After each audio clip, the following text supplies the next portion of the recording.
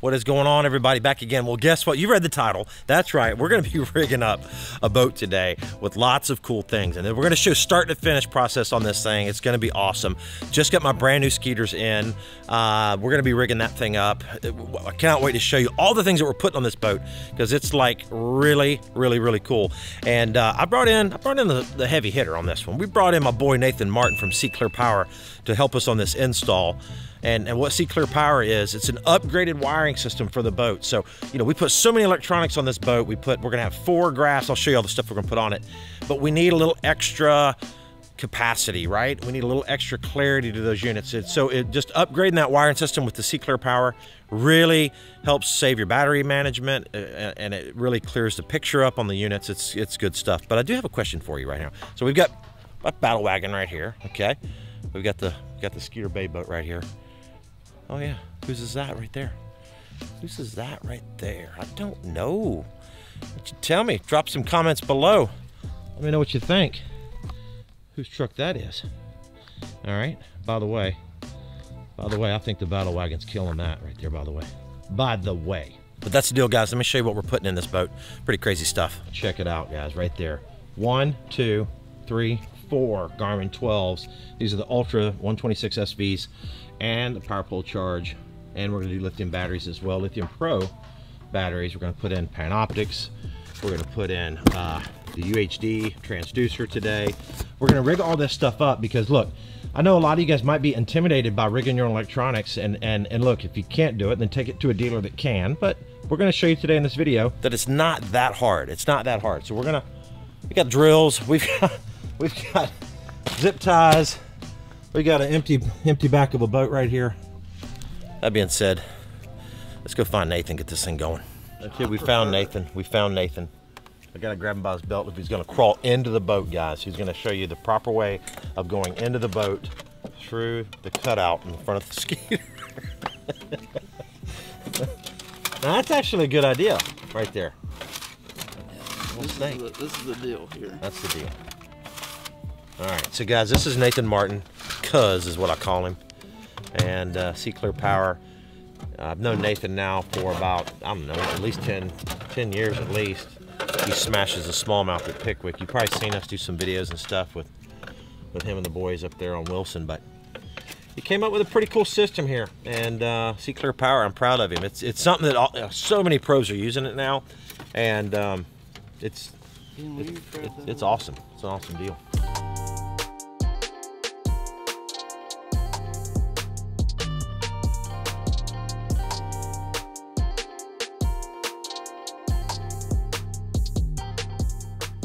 All right, so everybody's been wondering, what the heck is a Sea Clear wiring harness? And that is it right there. That's the whole kit and caboodle. I'm gonna let you talk about that because that's your baby. You could explain it much better than I can, but that is right there the deal.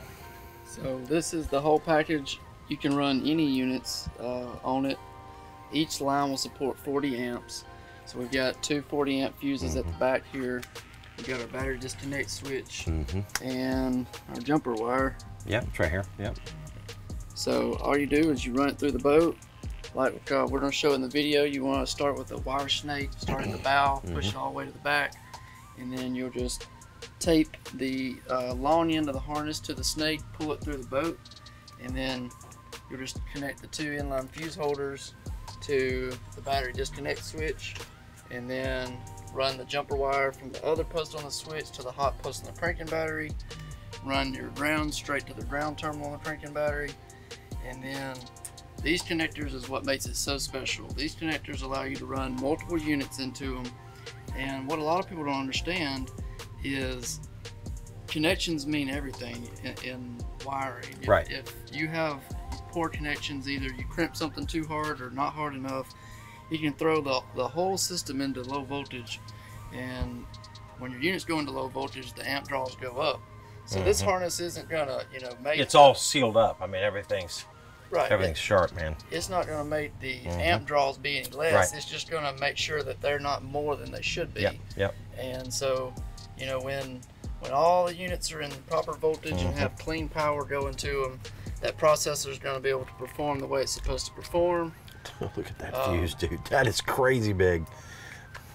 all the units are gonna be able to perform, and none of them are gonna go to low voltage. So your amp draw is gonna be to the absolute minimum. That's what's gonna allow you to be able to run one battery and be good. All right, let's stick it in.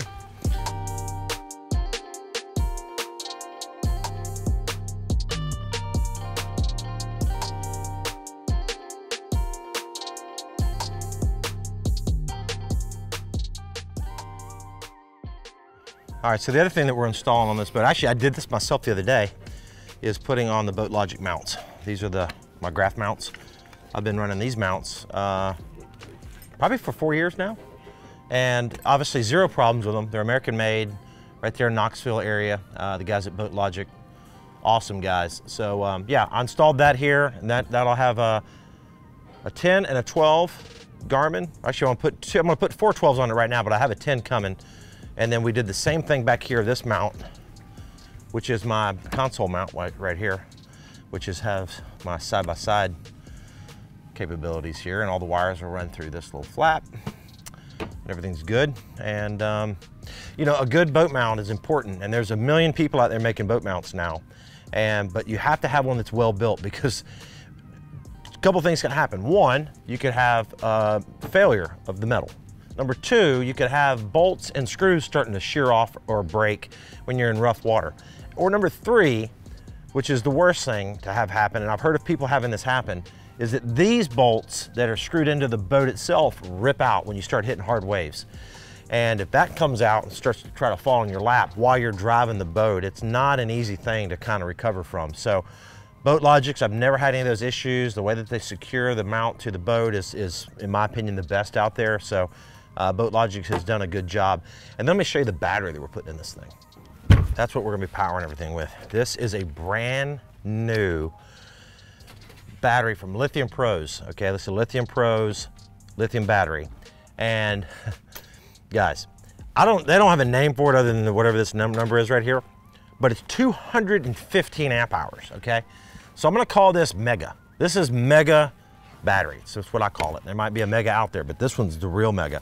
215 amp hours. You can run, what do you think, Nathan? I mean, you can run 8 graphs on this thing. I mean, it's like the one and done battery, right? Oh yeah. Yeah. I mean, that's a lot of amps, dude. 200 and what? 15. 215 divided by 15? Yeah. I ain't good at math, but you can do it you can run a long time on it. That's a long time. And then one of the advantages of Seekler, so there's a couple of advantages, and Nathan can tell you all the advantages, but the ones that I'm most concerned with is, number one, you get you get better power, right? Cleaner power, less interference, things like that. So your picture's gonna be better. Number two, it's a bigger gauge wire. He's increased it.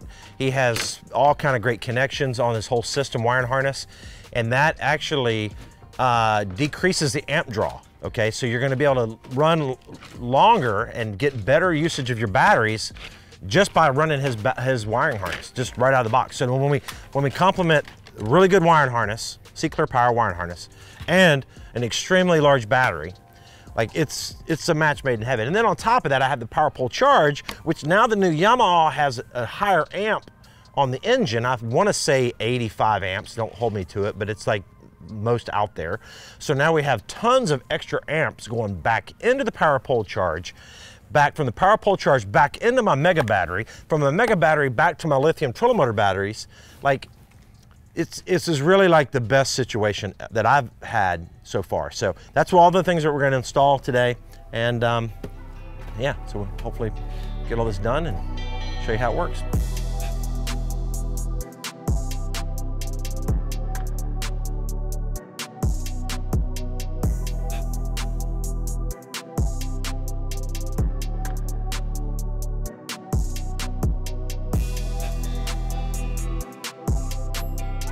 So now Nathan is pulling the wire. Now he's just kind of getting all that all figured out up there. I'm gonna go ahead and save some time, install this, which is the Garmin GT36 UHD. This is the transducer, which does all your side imaging, your side view, your down view, your standard stuff as well. It's got a standard transducer in here as well. So I'm gonna install that. There's my GT8, which I'm going to install on the boat with some silicone, which is something we'll have to go to the store and get, I think. That right there. Beautifulness. Where do you like to install these? Do you like, is there a certain spot that you are like, hey, this is better? So that when the boat comes down, then it's level.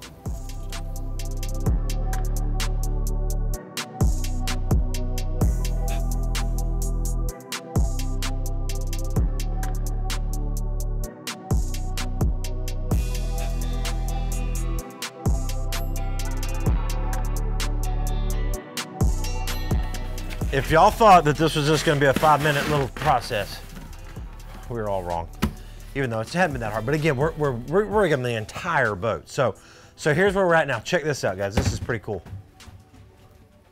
Look at her. Look at her. You got to come over here. You gotta look at this beautifulness. It's just beautifulness right here. Look how pretty that is. I rigged this entire thing right here. I put all the wires and zip tied them all, looking all pretty, organized. That's right. All on there, locked on there good and tight. So that is done. Nathan now is putting on the Panoptics, which for any of y'all that are watching this video and not sure what Panoptics is, it is this baby right here, which is forward shooting sonar. Right there. You go like this, and it shoots forward.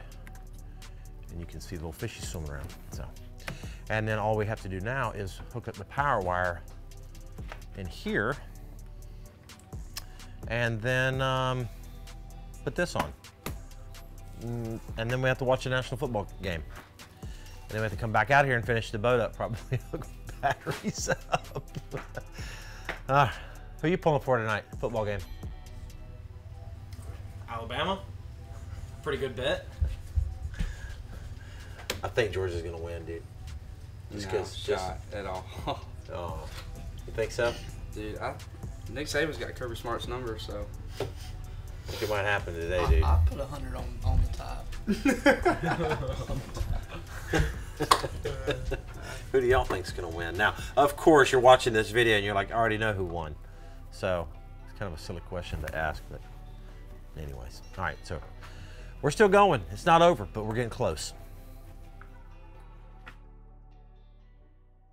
All right, so what a difference a day makes, guys. Like, so the last clip, the sun was going down, we had the boat parked in the carport, and I said to you in the beginning of this video that we were gonna install all of the Garmins in this boat in one day. And if we kind of counted as maybe 10 hours, because we started late, and we actually had to do a lot more than just put in the C-Clear power. We had to install Panoptics, we had to install the transducers on the back of the boat. I had to put the graph mounts together. We had to do everything, like literally rigged the entire boat, everything, and even put all the lithium batteries in. So I want to show you what we've done. Nathan is just finishing up now back here in the back. He's got all the harness and everything all installed. We finally got her done, dude. Yeah. Got the lithium batteries over here for the trolling motor. Everything's super nice and neat, not Yep. wires everywhere. I know, look how clean that is right there. That looks good. That looks good. Got the Megalodon battery right there. That's what I'm going to call it. That's the 215 amp hour lithium pro battery that is like massive. Powerful charge. Yeah, we put that in last night. Disconnect switch for the C-Clear power harness. Got everything else ran over here. Got our switch separated from all this power over here. Make sure we keep all that power nice and clean. Get adequate volts to the processors. See, look right here, guys. See this wire that says C-Clear power. This is the main. So so for you guys that are watching this and you're saying, I still don't quite understand what we're doing. There's wires that come straight from the factory that go to the front of this boat. In every boat, there's wires. They wire the whole boat. But what Nathan and what C-Clear Power is, it's a heavier duty gauge wire. It's its own circuit. It's its own little fuses, connectors. It's just premium stuff. And so basically all of the graphs, okay, are hooked directly through his harness, through his fuses, straight to the battery. Nothing else. It's not teeing into the boat. It's not splitting off. And what happens is with some boats, not all boats, but sometimes you get interference with that because you've got different grounds going different places, and it just creates a lot of noise in the system, basically. And with this, it's super clean, clear power going to the units. And again, with the bigger gauge wire, you're not straining your system, because these units, with having 4 units on, it does pull a lot of power, and having that bigger gauge allows this to be more efficient, you know. And so that's basically what this is. Even though, you know, this, we installed the depth finders and we installed the transducers and we installed the graphs and the mounts and everything. But if you want to do this on your boat and you've already got your boat sitting in your garage and it's working perfectly right now, and you want to upgrade your wiring system, this is when you call Nathan at Seaclear and you order the harness, and you either take it to an authorized dealer, take it, maybe if you're close to Tennessee or Alabama, you can take it up there and get it worked on, or you can do it yourself. So I just wanted to clarify that, because I know a lot of people are like, what did they all do? It was a lot, but the wiring harness itself wasn't that hard. So now what's next? We're about to take it to the water, and we're going to show you why this harness is important and the difference between what you're going to see with your units on the harness versus not on the harness. And we might even share a few little tips and tricks on setting it up, setting the units up. Yep. Okay, let's go.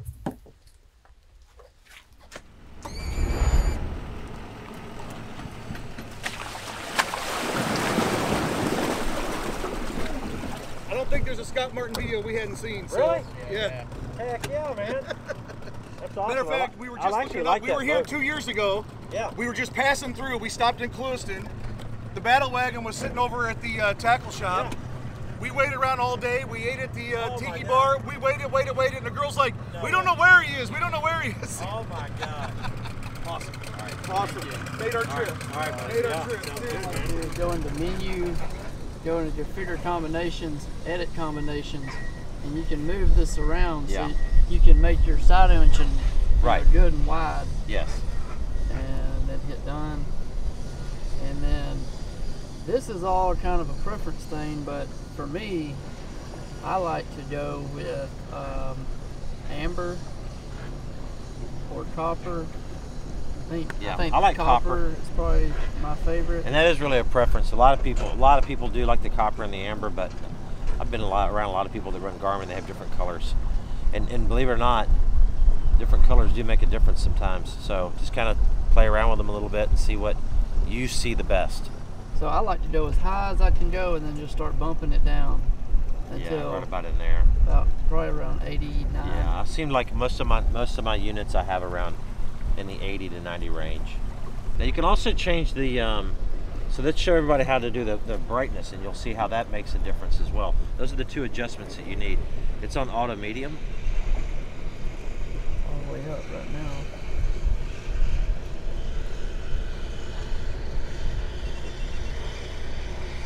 You just kind of have to play with it. Yeah. Once you learn how to use your side imaging and know what fish and structure looks like on side imaging, every bottom is different. So this bottom might be super hard, you might get down, and that bottom's mud. Well, you're gonna have to change your contrast and brightness depending on bottom hardness. Right. Yeah. So that's kind of something that you really. Yeah, it's not a set it and forget it type thing. Like understand that like contrast is going to give you a lot more detail, and brightness is going to brighten that up. So you're adding a little. It's like shining a light on it, right?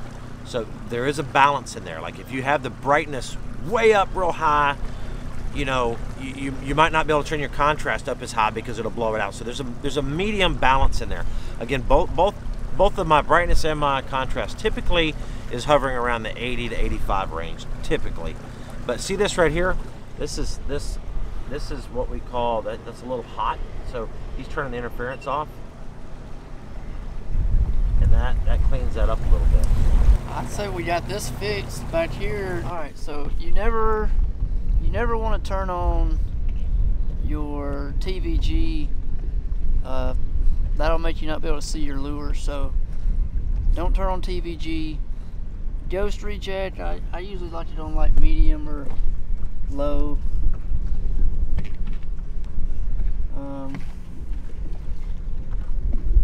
Color gain.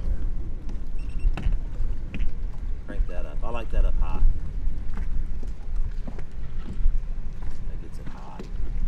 Look at all those fish down there, dude.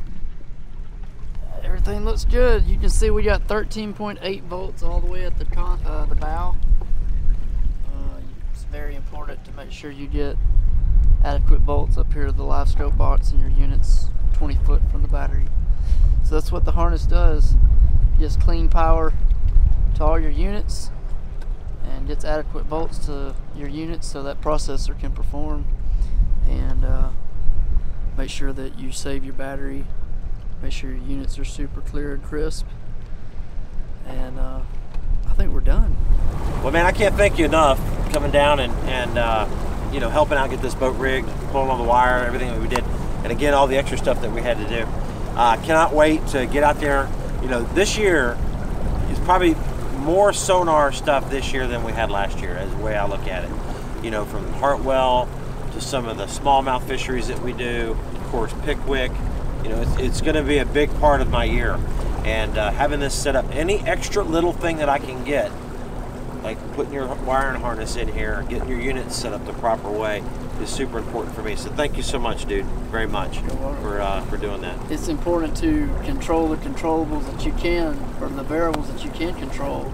You know, there was a guy fishing on NPFL last year on Pickwick, had the fish to cash a $10,000 check and didn't make it in because his units killed his battery because he didn't have his units wired properly. Yeah. So you got to be able to control all the variables. It's very hard to, you know, control a lot of things in fishing. So you always want to control what you can control. Yeah, yeah. So thank you very much. We're going to drop a link in the description down below. See Clear Power, of course.